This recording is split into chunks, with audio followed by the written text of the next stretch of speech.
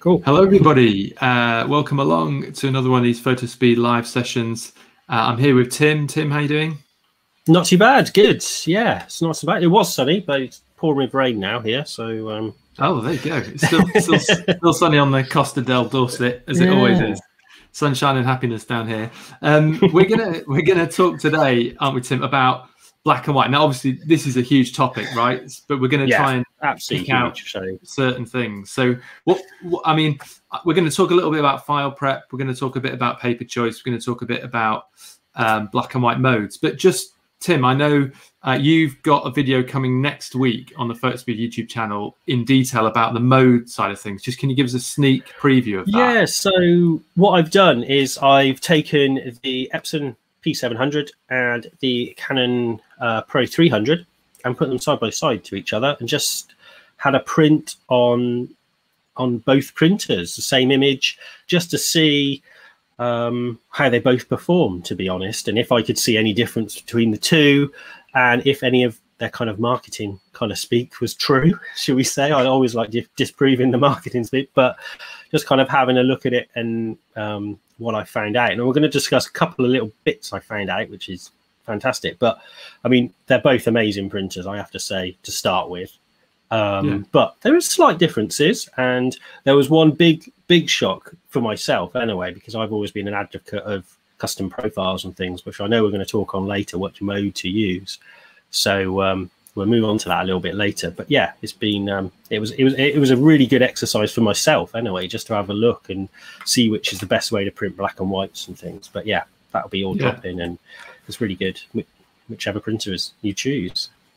Well, that's coming next week. So every Thursday on YouTube, Fotospeed are releasing a video, either a tutorial, a conversation with a photographer, or a live one like this. And actually, in July, we're going to just ramp that up a bit. We've got extra videos we're going to be putting out. So stay subscribed to the YouTube channel for all the latest videos coming to help you with your printing. We picked black and white, and it's, there's a limit to what we can cover today, but I think we're going to answer some of the common questions that I've had asked of me when on workshops, and Tim obviously working full time with the Fotospeed tech side of things. I'm sure he runs into black and white questions all the time, because we've had it, Tim, haven't we, where people are printing at home with various printer types, various papers, profiles or no profiles. And, the old adage, the old thing you want is whatever you're seeing on the screen, you kind of want to come out as close as it can do on the print. So just before we even get into the images, and by the way, we've got a few images we're going to talk about today, and why we process certain bits of them, or what we need to think about with soft proofing, and then how we print them. But are there common problems that you see, Tim? And are they to do with, casts on the paper, or are they to do with files not quite being prepped right? Are they to do with inks? What crops up from a black and white point of view? It's usually because, of course, with black and white, there's no color. So we've kind of taken away one of the big causes of things, which can be screen casts and looking different on the screen to the print and things, as in color wise. However, we can have issues where the shadows block or the highlights blow out a little bit, because the biggest thing is your screen's usually too bright. So it can always cause the blacks perhaps to block a little bit, so things print a little bit darker actually coming out of the printer is the big one. And that's usually the screen is just a little bit too bright, so we just need to open up those shadows a little bit and bring things down a little bit. And we wouldn't necessarily see that in a soft proof situation on the screen, which is why I'm a big advocate of actually kind of doing little test prints and kind of doing that kind of things. But soft proof can help us along the way. Yeah. Another thing is differences between like matte papers and gloss papers as well, and that can cause a little bit of a problems for us.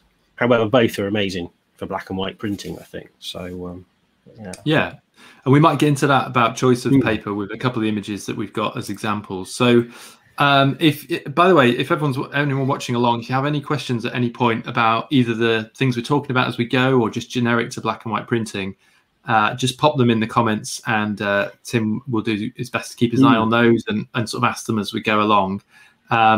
It's the thing I do see people struggling with a little bit, so hopefully we'll help you a little bit today and answer some common queries. So Tim, do you want to just share, if we can do a share on the screen here on I'll talk about a couple On of these yours, images. isn't it? Yeah. Yeah, fab. So yeah, I just picked out 2 images, and I think we've got a couple of other examples of how black and white prints can be optimized later using different modes on Epson and Canon, and whether that's actually better or worse, and whether you should be using the profile or the mode or all that kind of thing we'll get into. But I just wanted to very quickly talk about these 2 because they're 2 images that have, well, this one in particular, it doesn't seem like it should be difficult to print, and it isn't difficult to print per se, but the challenge is always getting the image out of the printer as you sort of envisage it as the artist, I suppose. And there are lots of sort of dull, grey areas in this, if you will. It's a waterfall sort of abstract, if anyone wants to know or cares. But if we look at the sort of the histogram, I'm used to saying Instagram there instead of histogram. You look at the histogram up on the top right. It's very I very purposefully not pushed all this data over here. So these kind of highlight areas are not massively highlighted. They are quite soft in a way, they're not too pingy and bright, and we've got plenty of space in the black. So this is kind of the edited version. And what we just wanted to touch on first was, let's say you've edited your image. This isn't an editing session, so we're not going to go into that.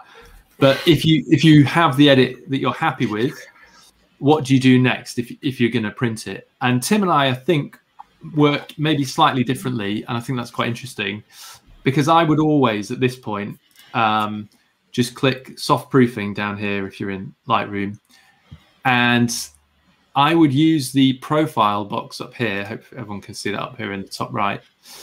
I would be looking at that histogram and how it changes depending on the paper that I'm going to print it on, and I would make potentially a proof copy accordingly. So what I mean by that is, if you watch and it's difficult because of the histogram being quite small in the top corner for everyone, but if you just watch that histogram now change, you can see it just jumped a little. So I would know from this that depending on the paper I'm choosing, if we're using this gloss art fiber as an example here, I know if I really want those blacks to be quite dense and dark and as black as they can be, I would potentially push the blacks down in this proof copy edit. Whereas if I was going to go off and print it on the platinum etching, I know that I don't have a great deal more to push these. It can't take a great deal more, otherwise it'll just start blocking out. And I think, Tim, if we can just bring you in here for a sec, and maybe we can bring out, fab.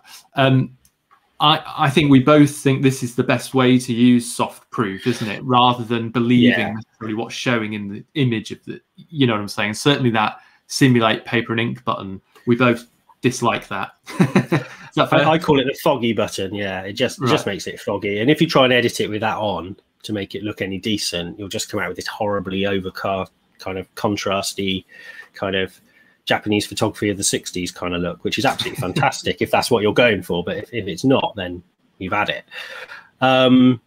Yeah, I always tell people to use the soft proofing as almost a data tool. So like you said, you're looking at the histogram here, kind of the data of the picture. Also, it'll flash blue and red if you've got any highlights or shadows kind of blocking out as well, which is great. So that's another thing to look at. In color, that's especially like the gamut warnings are good in the soft proof, aren't they? Because you might find if you had a color image here with loads of red or yellow or something in it, and you put it on a certain paper, that paper might suddenly not be able to cope with all that red or that blue, and it would show you that gamut warning up here, which would then mean, maybe we could talk about this, Tim, it would then mean your choice of perceptual or relative might be interesting as well, because of how it would that does change. Yeah, and how it would try and cope with that out of gamut situation on the paper. Yeah, I think that's another thing it could use. I always think that Adobe have just kind of left this feature, and a lot of other software, it came in how many years ago in Photoshop and Lightroom, and it hasn't really been pushed and updated. I'm not sure if they can, to be honest. I always came from the darkroom, see, so I always kind of think, well, I still think in darkroom terms, which is great. I think anyway that I can. You think in test strips and things like that. The only problem with that is it uses paper, but if you do little tests, I think it's that's the way. Get it as close as you can on the screen. I think if you get it 85-90% close on the screen, you're doing really well. I think. Yeah. So Tim's kind of alluding to the fact that potentially, and I do this as well, we kind of hard proof, don't we, Tim? So if we've done our soft proofing and we've thought about, okay, well, using the profile, and we'll come on to whether you should use the profile or the photo mode or the print mode in your printer, depending on the quality of your printer. But let's say you're using the profile mode here. Like I say, we just check, we think about the brightness, the darkness, and we would then maybe make a proof copy. I'm not going to do that right now.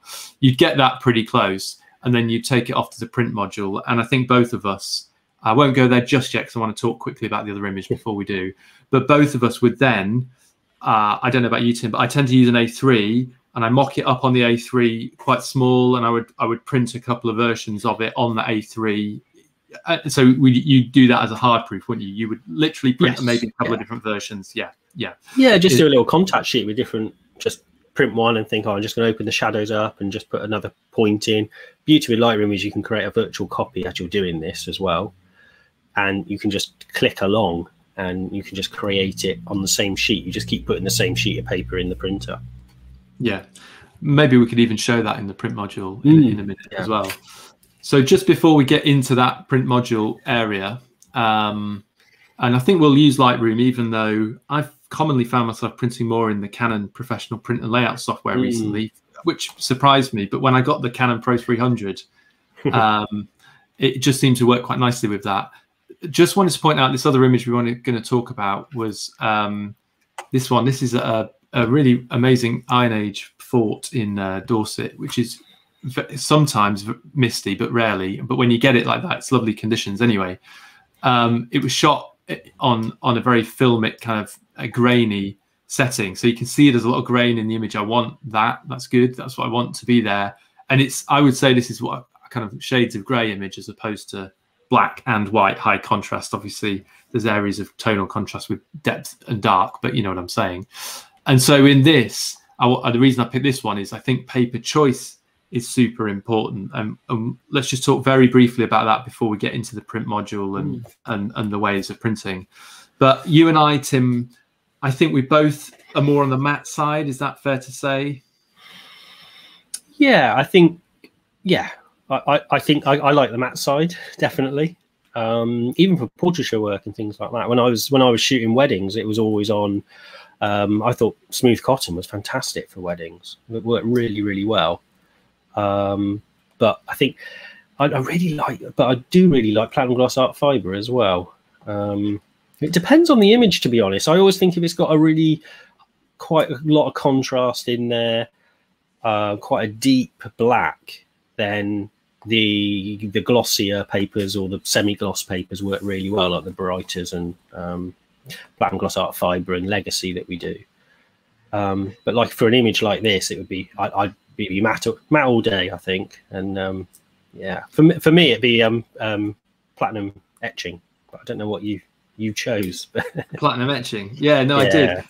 And I think why is what would help people is that texture, isn't it? Perhaps that sort of tactile nature of the image and the print kind of matching from that sense. Yeah, would you agree? When you see this, you know, we both thought that. Why do we think it? I suppose is the question. I think, for me, I always say people when I'm talking about paper choice and things, it's about the tone of the image, not so much the color or contrast, a little bit, but it's more what's going on in the image. Is it a soft image, not in focus terms, but it's kind of like you've kind of got the lovely soft fog coming over and the mist coming over here and things, and also the like you said, the tone and also the texture of the image as well, because you've kind of got that filmic kind of grain going on in this picture as well, which would lend really nicely to a kind of fine texture of the paper as well. I think that's key, isn't it? That the texture type, even, you know, we've talked about texture. If you get the platinum etching, it's quite fine. If you get the sort of natural textured or the NST, it's a thicker texture, isn't it? It's a broader thing, and then you have to be a bit careful with that, I think, depending on what type the image is, especially if you've got areas of white or areas of sky. But final thing I would say on that, Tim, is when we look at prints, a couple of things, and then let's get into the print module bit, and maybe we can talk about those modes. Yeah. I think what we're all a bit guilty of as photographers is we sort of get a print, I can't show you, but we look at it like this, like right close to it in a room with bad lighting. Now we should, I'm just saying personally, we should not do that. You should always be, you know, a good distance from it. And I think there is a general rule of thumb, Tim, I've seen you mention about in terms of the size of the image. Longest size. The longest, the longest side of the image is the minimum distance you should view it at. Yeah. So, I mean, I'm guilty of it as well. You print off an absolutely massive, like 44 by whatever 30 print off the printer, and you get up to it and go, is it sharp? And you get right up to it. But well, I think obviously all mine are, but yeah, well, it's a given. I think where that trips people up though is I've seen people look at textured things too close and they go, oh, it's too textured. But actually, if you look at it at arm's length, the texture is not as obvious, but it actually adds something really beautiful to the image. And the final thing I would say on this is use something like this, which are the Kaiser desktop lights. Now I have a couple of these, and if I'm ever doing sort of serious prints that I'm going to use for something, I'll have them either side of the table. I've done a video on this. It's on our YouTube, on the Fotospeed YouTube channel, about how I use them for print checking. And it's great because it actually just gives you a very balanced, they're both balanced to the same temperature, obviously. And if you have one on either side for an A3 or an A4, you then really see what's going on with the print, because in a normal, you know, lit room, lit room, you get daylight coming in from another side. You can get a bit confused about if there's a cast or if there's something weird tonally going on. So I would say if you're serious about that, do get those lights, a couple of those lights from Fotospeed, get them on your desk, and then you can really see the difference between paper types, especially if you're comparing from the test pack or something like that. But Tim, let's get into the print thing. Because yeah, I was going to say, actually, before we move on, you mentioned about Canon print, professional print and layout. Yeah. Did you know about the test print hard proof function in there? Oh, we didn't discuss this beforehand, so no, it does. Let's have a look. Do I know that? No, I don't think I know that. So if we just bring it up quickly, I will show you. They hide it away. I do not know why Canon don't shout about this. So anybody who's Canon printers, that's neat. It kind of does this for you. If you go into the color settings and scroll all the way down to the bottom, there it is. It's called pattern print. Oh yeah. Click on that, and then it kind of does. If everyone can see that, it adjusts the. I think it's just done the color in there. You can set it so it'll just do the contrast and brightness for you. And it will, and you can just do it so it will just set all these for you, and it will do just brightness and darkness, and you can print it off and have a look at the contrast and see how your shadows are and things like that. So it kind of does it for you, which is quite neat. It saves you sitting there and doing loads of kind of little prints and things. But yeah, that's super helpful. I'll have a play with that. I'd seen it, but I was a bit scared. I didn't want to press it. But yeah, no, you can change the modes and things. You can move them all around, so it's a bit more. And there's loads of options in there. So the best thing to do is have a play with it, kind of have a look at it. But I don't know why they don't shout about it, because it seems great. I don't know why Lightroom. Well, not that I know of. Someone could probably correct me. I haven't seen it yet, but well, I might try and do a little video on that for the Fotospeed channel then once I master it. I mean, just while we're in here, Tim, we could just start this conversation about the color modes versus ICC profiles, because if you're using the Canon professional print and layout software, and obviously this is just for Canons and Epson, I'm not sure what the situation is, but with Canon, you've got a choice. If you're in here, you can use the ICC profile, which would be one you've got from Fotospeed or a generic one you've downloaded for the printer and the paper, or you can use their black and white photo mode, and that overrides the ICC profile. And this is a good segue, I think, Tim, to what you've been looking at with Epson and Canon, and the now differences. So this is what I was comparing between the two and which one gave a more neutral print, because I think we had a live a few months ago, wasn't it, with Dom from Epson about Epson, the new range of Epson printers and kind of what they were doing and things, and advanced black and white modes and things. So I wanted to have a look at this because Dom made the claim that it was kind of it would give more neutral print, and I've always been an advocate of custom profile it to an inch of its life, and then we should be fine. Whereas what Epson say is the advanced black and white mode will be more neutral. Now I was kind of thinking, oh wow, I don't know. I'm always up for being kind of proved wrong, so I thought I'd give this I'd give this a try. So yeah, so let me just share my screen a second, because I just want to bring up a picture here of two prints I did.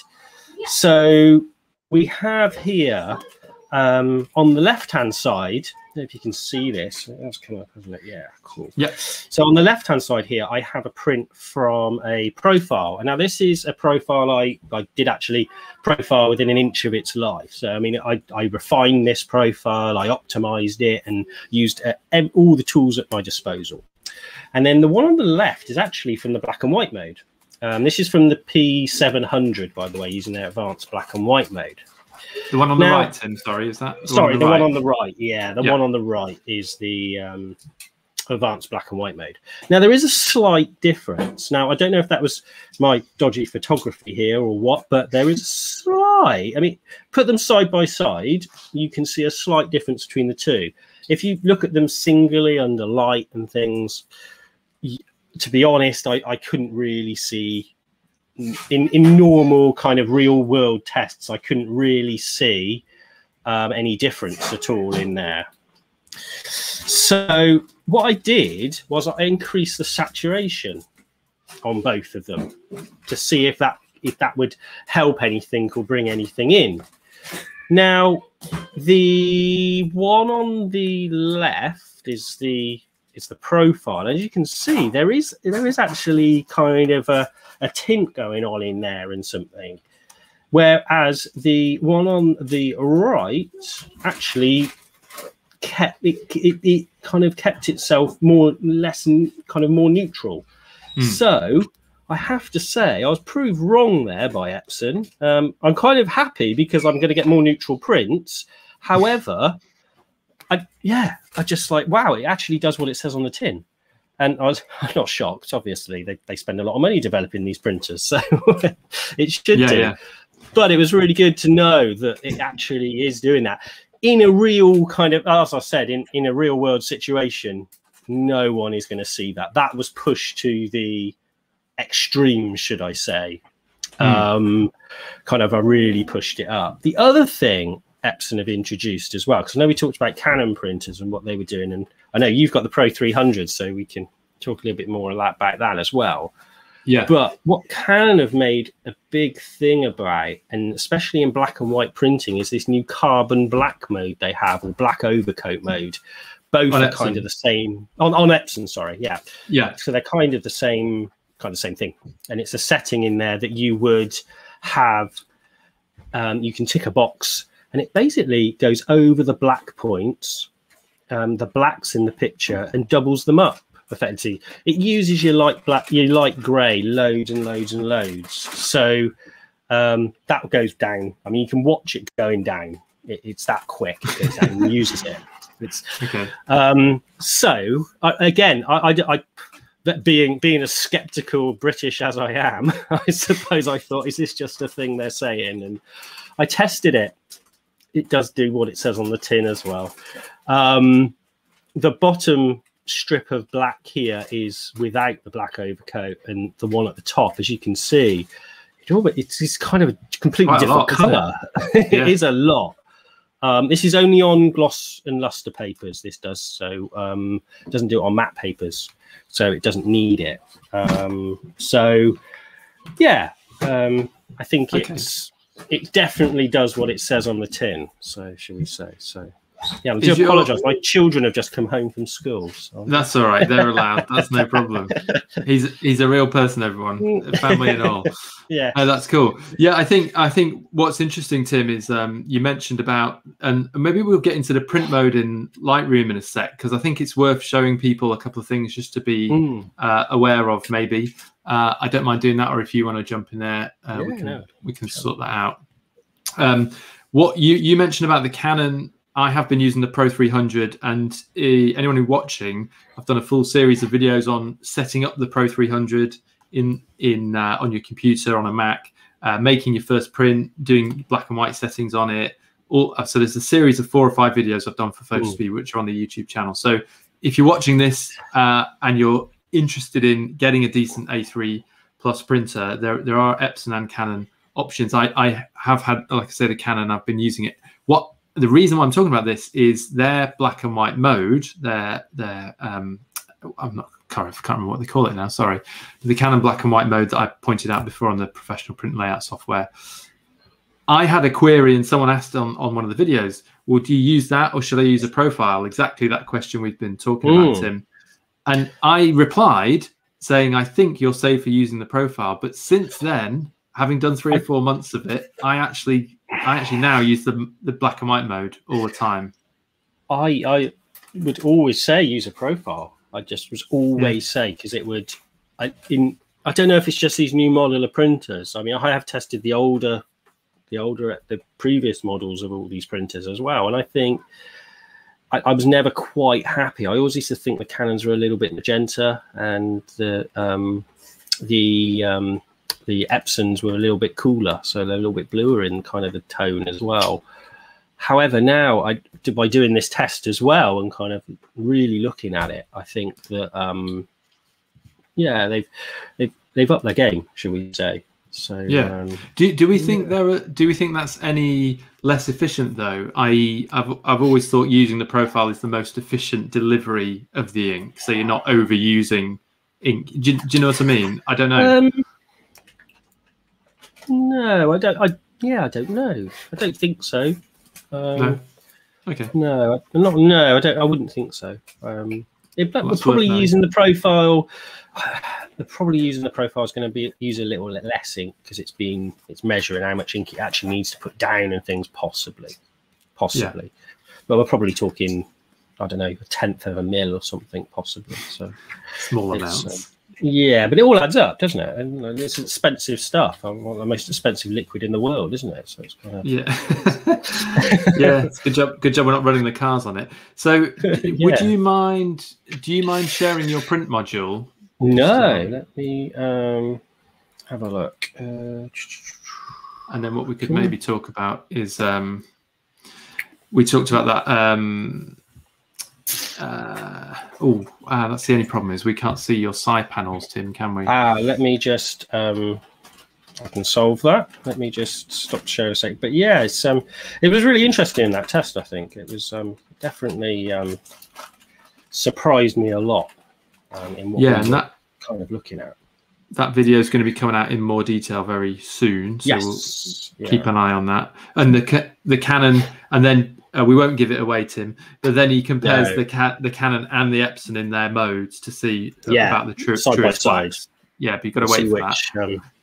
See what's the verdict on that. But yeah, it was a tight one. I'll say that. But yeah. Okay. So when you're in here. One thing actually I was going to ask you just as a general print query, and by the way, if there's anyone watching, if you have any questions that you want to know, just ping them in the comments and we'll try and grab them. But in terms of PPI or DPI, I should say, Tim, in terms of if we're printing to an A3 to either that Canon Pro 300 or the Epson, what would your general advice be about choosing the correct DPI there? Because again, this is something I hear different things about, so I'm interested to see what you say. In DPI.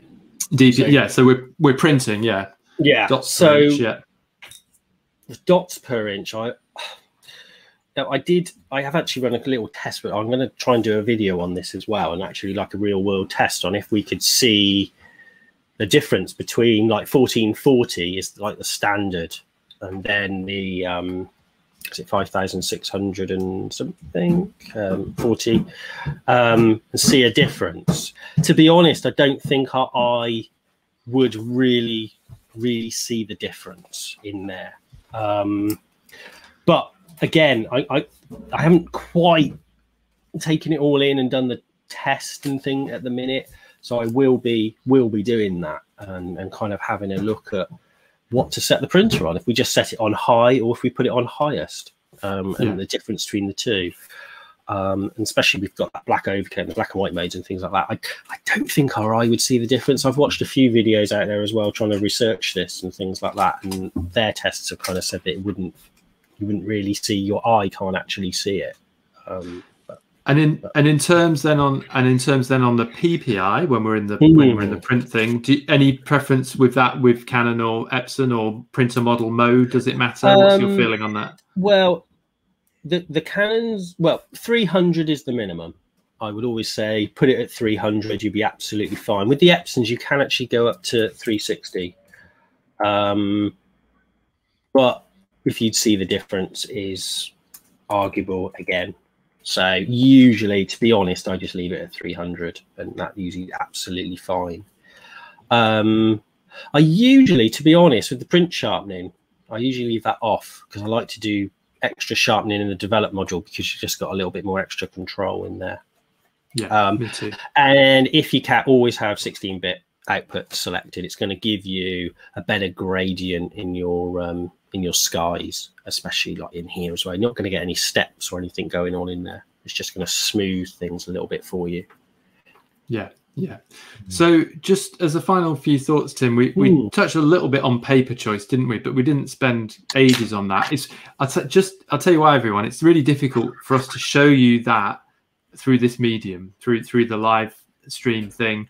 We're going to try and do a couple of videos maybe where we use where we have a bit more of a controlled light environment, where we can show you some close-up stuff of the same image on different paper types. But what I would say to people is this, that Fotospeed do the test packs, and they are so useful. I order and I reorder those because not only just for checking profiles and things, but if you have an image you really like or you want to start printing on those particular images on different papers, if you get the test pack, there's various types you can get in terms of the signature ones, the photo ones, the gloss ones. If you get those and then you use the photo mode, the black and white mode on your Canon or on your Epson, you don't have to go off and find all the separate profiles for them. Yeah, you can just, that's what I found anyway. You can just use the mode on the printer, and then when you choose the paper that you want, you can then get the custom ICC profile done for that one, and that's no problem. But with regards choosing the right paper, people often ask me, well, what's the best one for black and white? And it's just an impossible question, as we've sort of alluded to, because it totally depends on the type of black and white image. You mentioned, Tim, a few things with regards matching to the kind of mood of the image, the texture of the image, and that's it, isn't it? If you've got a really contrasty, super dark black and super white whites, maybe let's talk about that. Let's say you had an image like that. What sorts of the Fotospeed paper might you think about? So you've got really deep blacks and super bright, whites, and not much in between. So it's that kind of histogram that looks like that, if you know what I mean. Yeah. What might suit that? I would think the platinum gloss art fibre would be fantastic. It's higher white point than the brighter, so for really contrasty images, it works really well. And for me, it reminds me of that fibre-based darkroom paper. So it's got that little bit of texture, a little bit. So it would, I'm trying to think of matte paper as well. Actually, smooth. NST? Smooth, NST would do it. That would be really good. But the black in the smooth cotton is just, you fall into it. Takes a little bit of work. It's not the easiest paper to print on sometimes, depending on the image. However, for really contrasty images, it works really well, and you get this really deep black in it as well. Really. And maybe the gloss. I mean, as I say, I rarely use gloss, but I did actually, just for the purposes of today, I did a couple of those images in gloss just to see how they were. And there was something quite attractive when you have that it's really difficult to show you on here, so it's just good, especially it's just going to reflect everywhere. But there is something about the blacks in a gloss which can be really, really attractive. I think you just have to think about where it's going to display, how you're going to display it. You know, those are the issues. But so, okay, well, if we're talking about that super high contrast, what about maybe something that's a little more, you know, mid-toned, a little more, you know, where we're not too worried about the super black point or having a very bright highlight. You know, maybe that platinum etching, maybe on the matte is a nice thing to go for. That'd be nice. Or the brighter as well. Brighter, yeah. It's so slight. You'd have to have them side by side and stare at them for half an hour or something to see it. But it's just that little bit warmer, and it just that suits it really well. And that's why I suppose brighter is kind of a most popular paper, really, because it handles that really, really well. So but yeah, and good for color. But most people don't always think about brighter for color, but it is nice for color. Just one thing, it's beautiful.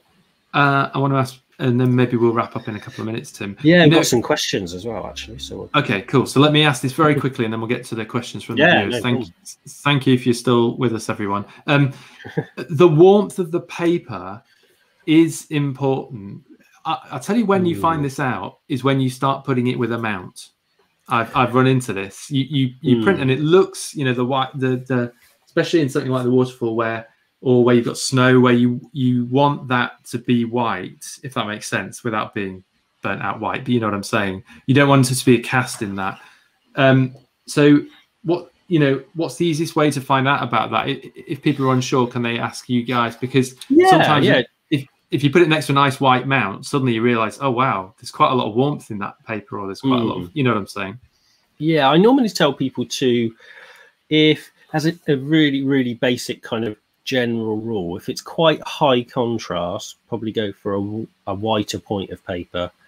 And if it's a bit more, you've got more grey in the image, perhaps go for a little bit warmer paper. A simple example of that would be going, so if it's a bit more even and proper, really, I suppose, you've got the nice exposure in there between the blacks and the whites and greys all in between, perhaps go for a brighter. If it's a bit more contrasty, perhaps go for the platinum gloss art fibre if it's a little bit a higher white point in there, perhaps.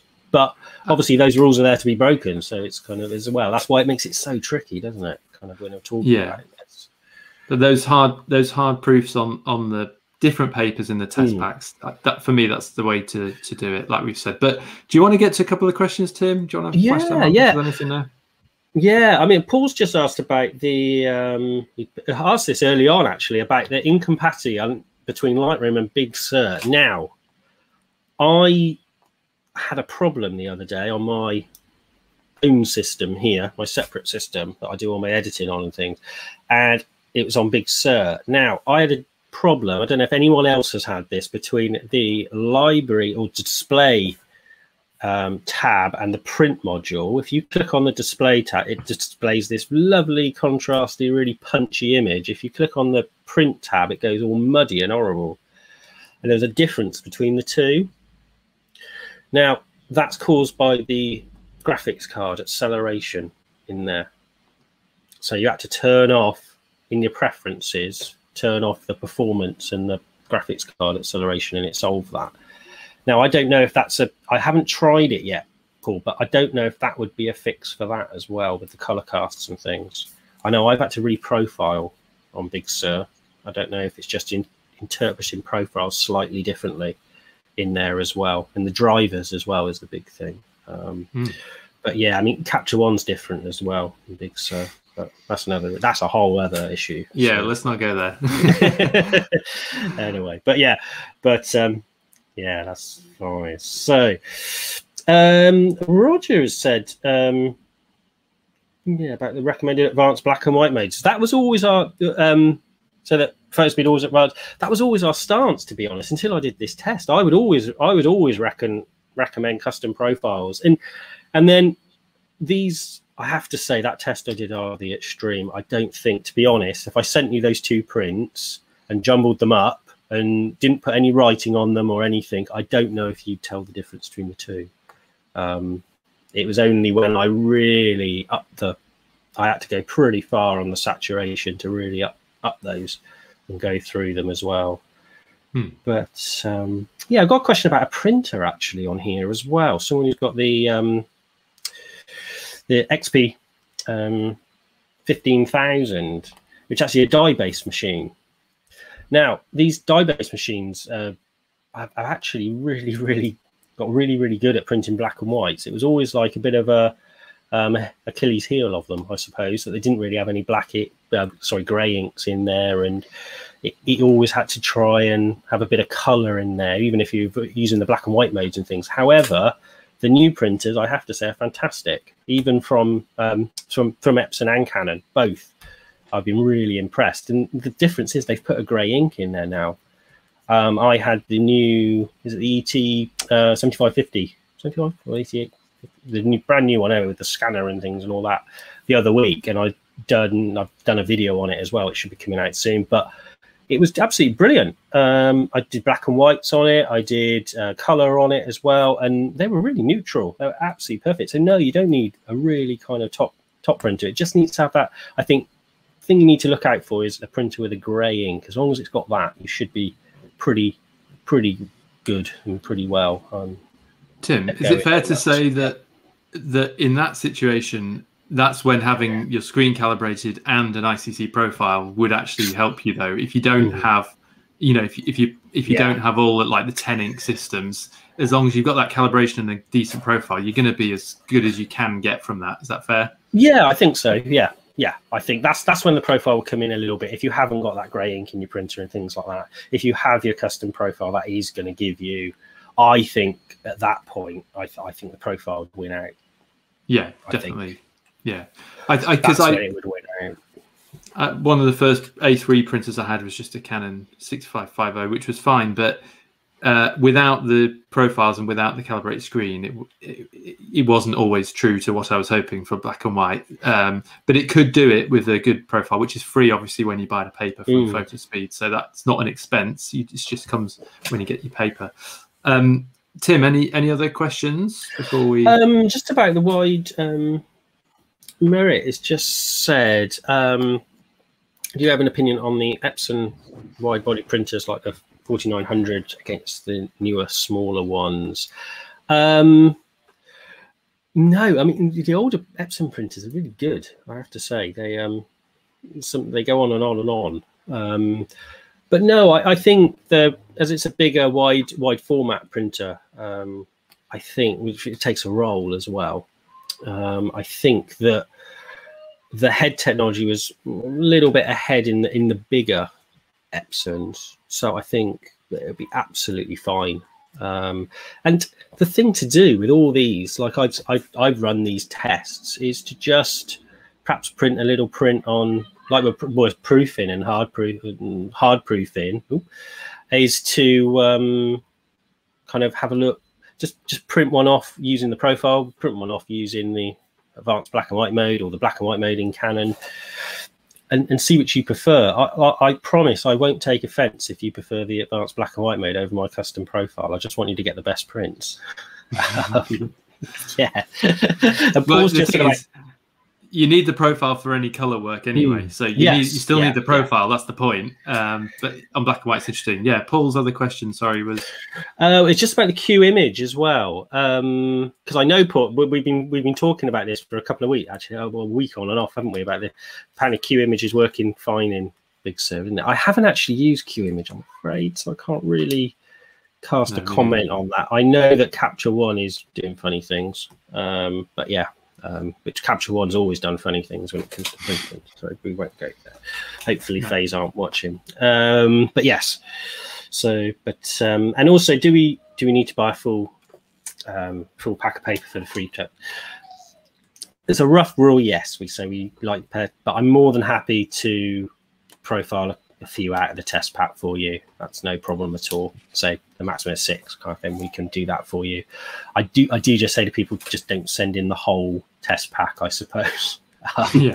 Because it does take a while for me to go through the 30 odd papers that are in there. So there's a slight delay on there. So I think the trick is sometimes it's worth just printing out some images that aren't crazy weird to print, if you know what I mean, on the 3 or 4 that pique your interest in the pack, and then you'll get a really good feel for it, to be honest, pretty quickly as to what you like, and then the guys can do all the profiling, you know, when you then order that pack. But I mean, that's something to just get in touch with Tim about and the team. It's almost, even with mono, it's almost a little bit easier, kind of, because you haven't got all the colours to deal with, but you've got all the greys to deal with, obviously. But you kind of, it makes it a little bit easier in terms of paper and things.